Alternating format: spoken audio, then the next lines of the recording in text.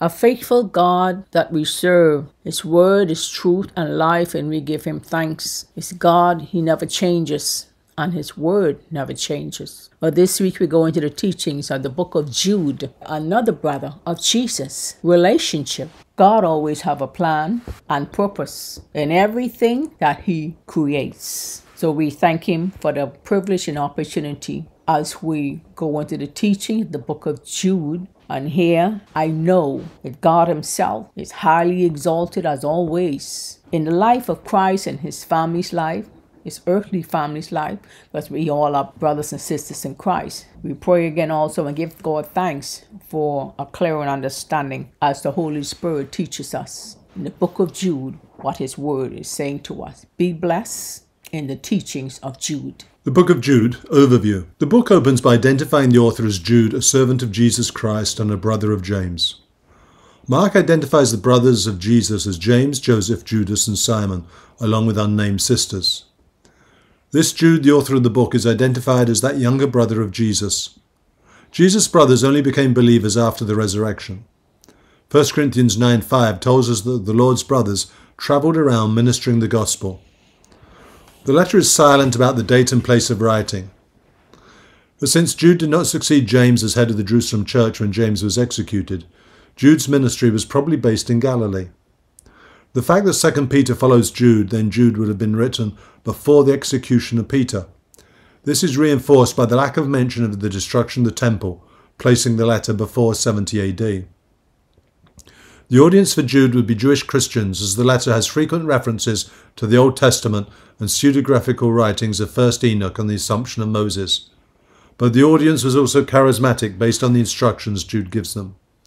Jude is writing to warn his audience against false teachers and false prophets. The structure of Jude. The book of Jude falls into three sections. 1. Remember your faith in verses 1 to 3. Secondly, remembers God's judgment in verses 4 to 16. And thirdly, build up your faith in verses 17 to 25. And the theme for the book is to earnestly contend for the faith once delivered. And so the letter to Jude opens in chapter 1, verse 1. Jude, a servant of Jesus Christ and a brother of James, to those who have been called, who are loved in God the Father and kept for Jesus Christ. Mercy, peace, and love be yours in abundance. Dear friends, although I was very eager to write to you about the salvation we share, I felt compelled to write and urge you to contend for the faith that was once for all entrusted to God's holy people. For certain individuals whose condemnation was written about long ago have secretly slipped in among you. They are ungodly people who pervert the grace of our God into a license for immorality and deny Jesus Christ, our only sovereign and Lord. Though you already know all this, I want to remind you that the Lord at one time directed his people out of Egypt, but later destroyed those who did not believe. And the angels who did not keep their positions of authority but abandoned their proper dwelling, these is kept in darkness, bound with everlasting chains for judgment on the great day. In a similar way, Sodom and Gomorrah and the surrounding towns gave themselves up to sexual immorality and perversion. They serve as an example of those who suffer the punishment of eternal fire. In the very same way, on the strength of their dreams, these ungodly people pollute their own bodies, reject authority, and heap abuse on celestial beings. But even the archangel Michael, when he was disputing with the devil about the body of Moses, did not himself dare to condemn him for slander, but said, "The Lord rebuke you." Yet these people slander whatever they do not understand, and the very things they do understand by instinct, as irrational animals do, will destroy them. Woe to them! They have taken the way of Cain. They have rushed for profit into Balaam's error. They have been destroyed in corrupt rebellion. These people are blemishes at your love feast, eating with you without the slightest quarrel. Shepherds who feed only themselves. They are clouds without rain, blown along by the wind, autumn leaves without fruit and uprooted, twice dead. They are wild waves of the sea, forming up their shame, wandering stars, for whom blackest darkness has been reserved forever. Enoch, the seventh from Adam, prophesied about them, See, the Lord is coming with thousands upon thousands of his holy ones, to judge every one and to convict all of them of all the ungodly acts they have committed in their ungodliness, and of all the defiant words ungodly sinners have spoken against him. These people are grumblers and fault finders. They follow their own evil desires. They boast about themselves and flatter others for their own advantage. But dear friends, remember what the apostles of our Lord Jesus Christ foretold. They said to you, in the last times there will be scoffers who will follow their own ungodly desires. These are the people who divide you, who follow mere natural instincts and do not have the Spirit. But you, dear friends, by building yourselves up in your most holy faith and praying in the Holy Spirit, keep yourselves in God's love as you wait for the mercy of our Lord Jesus Christ to bring you to eternal life. Be merciful to those who doubt. Save others by snatching them from the fire. To others show mercy mixed with fear, hating even the clothing stained by corrupted flesh. The letter finishes with a doxology praising God. To him who was able to keep you from stumbling and to present you before his glorious presence without fault and with great joy. To the only God, our Savior, be glory, majesty, power, and authority through Jesus Christ our Lord, before all ages, now and forevermore. Amen. Book of Jude, conclusion. Jude warns us about false teachers seeking to promote themselves rather than the gospel. There are still teachers around today trying to do the same thing. We must be alert to these false teachers. As Jude says in verses 18 to 21, in the last times there will be scoffers who will follow their own ungodly desires. These are the people who divide you, who follow mere natural instincts and do not have the Spirit. But you, dear friends, by building yourselves up in your most holy faith and praying in the Holy Spirit, keep yourselves in God's love as you wait for the mercy of our Lord Jesus Christ to bring you to eternal life. Let us seek to keep ourselves in God's love, and for those of you who have not yet done so, you can take the first step by praying this prayer with us. Shall we pray? Dear God in heaven, I come to you in the name of Jesus. I acknowledge to you that I'm a sinner and I'm sorry for my sins and the life I have lived. I need your forgiveness. I believe your only begotten Son, Jesus Christ, shed his precious blood on the cross at Calvary and died for my sins, and I am now willing to turn from my sin. You said in the Bible that if we confess the Lord our God and believe in our hearts that God raised Jesus from the dead, we shall be saved. Right now I confess Jesus as my Lord. With my heart I believe that God raised Jesus from the dead. This very moment I accept Jesus Christ as my own personal Saviour, and according to his word, right now I am saved. Amen? Amen. And we just give God thanks for all of you who prayed that prayer with us, for you've now made the first step of entering the kingdom of heaven.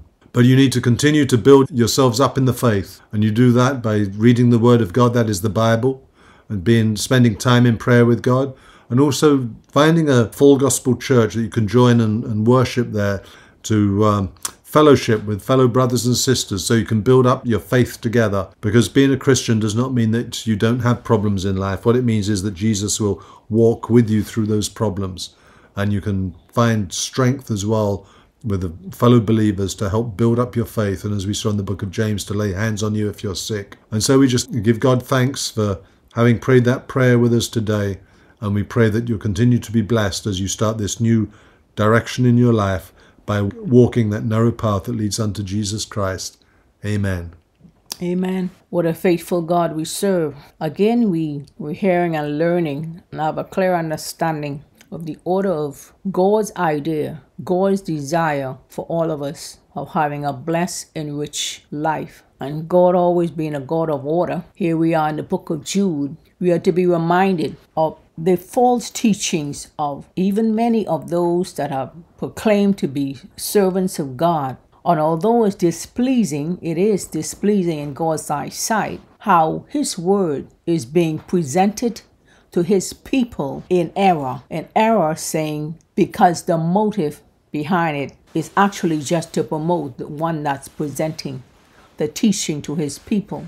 God is a God of judgment. God is a God of wrath. He had created us to exalt him alone, not ourselves. He has created and called us for such a time as this, so his people will be healed and set free. And everything that has been blinded to them, they'll be able to see clear and experience God's presence for their lives and their families and in their communities. We thank God for healing and delivering his people, even in hearing false doctrine. We give him praise right now that those that he had called for such a time as this to exalt his name, they too will have to give an account for every word that was ushered from their mouth that was not instructed or given to them by our Heavenly Father. Again, God alone is the judge. There is none like him, never has been, and never will be anyone like our Heavenly Father. He sees the hearts of every man and woman. He knows our every needs, and he is the only one that can provide what we need, not what we want, because what we want is only temporary. And the highlighting of the book of Jude, we heard how the accomplishing of personal gain was seemed to be highlighted because of the eternal blessings. God has warned us about that. But we must always be reminded, again, God sees all and he knows all. In season and out of season, we are only called to do what he created us to do and to say, and that is to glorify his name. We thank him that the price that Jesus had paid for all of us, all our sins, because all have sinned and come short of the glory of God. So God's grace is sufficient for us, and his mercies is new every morning. And every day that we live our lives, the very breath we breathe is in our lungs is from God. So let's maximize and use it effectively, because at the end of our journey,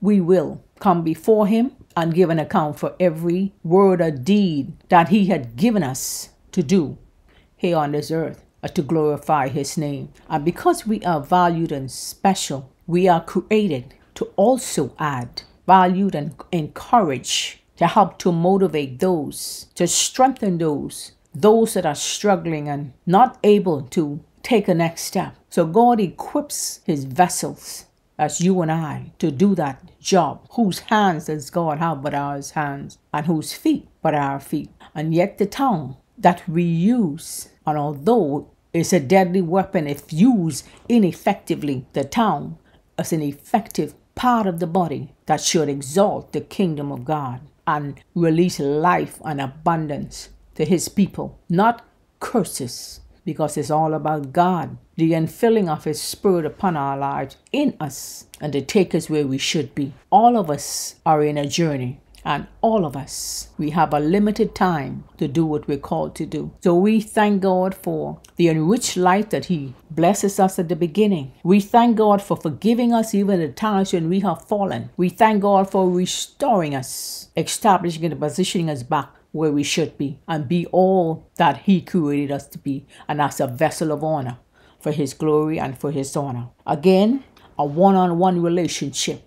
So let's get our lives back in line with the word of God and seeking God's face, seeking his face, advancing his kingdom, so that all that see and hear will glorify, magnify, and truly be thankful for the goodness of God. That's how we live our lives daily. In Jesus' mighty name. Amen. Amen.